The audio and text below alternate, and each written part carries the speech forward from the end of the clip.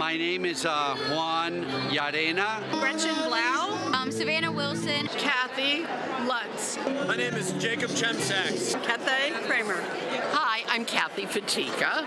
Edith Ortiz. The library, to me, from the veteran point of view, is that it's a beacon of freedom and democracy, and it's available to everyone. The library, to me, is a continued investment in the community. It provides opportunity, which I think is critical for the Erie region. It's built on being accessible to the poorest person or the richest person. It didn't matter. It's an equalizer. And I would like to keep it that way. I'd like to keep it a public institution. Libraries are essential to make sure that we have communication and transfer of knowledge that doesn't require a degree at a fancy university. You can just show up and learn.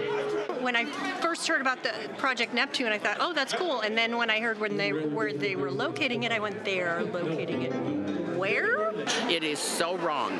That's my library. It's your library. They took your space. They took my space for a pittance of rent. They knew it wasn't procedurally correct to put that lease in at the last minute at the Finance Committee. The funny thing is, Ellen Showerman, who was the chair at the time, she's always talking about process and how important it is. But when it came to that lease, out the window. Blasco in particular is a monument. The idea that there's unused space in Blasco is just completely inaccurate. The library means to me free resources and free access to things that we don't have in our public schools. We really need to add more educational free classes for kids, teenagers, and even especially adults. We need more financial literacy. The lake is great, we need that study, but at the same time, like if we have Gannon take over, people that go there on a daily basis to learn and educate themselves will no longer have that resource, and it's just not right. I use the collaboratories a lot. I work in human services. I'm an advocate for families who have children with disabilities, and it's a very convenient location, and I'm not intruding in their homes by meeting with them there. And one of the advantages to that is I've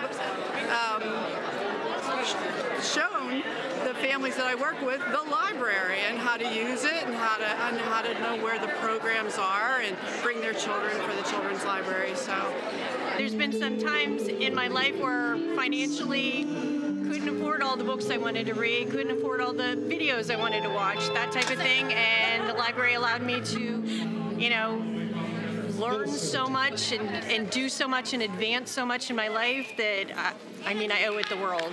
I heard about the situation that was going on, and I just couldn't sit by. My mom asked me why I was involved when this isn't really my city. Well, it's my city now, it's my home now, and despite the fact that I'm Catholic, if I didn't fight against what was happening, I wouldn't be comfortable. I couldn't just stand by and let this just happen. I can't even remember how I got involved. I just jumped right in. I guess I heard they were going to vote for the lease, and I turned up to that meeting, and I had to stand up and speak because the library is important to me. I couldn't not stand up and speak, so I stood up and said, hey, this is our library. We need to keep it for the people. Having big, grand public spaces say something about who we are as a society, and for that library in particular says how we feel about the importance of libraries. You know, these are respectable people, and some of us troublemakers too. You know, this is all kinds of people saying, don't mess with our library.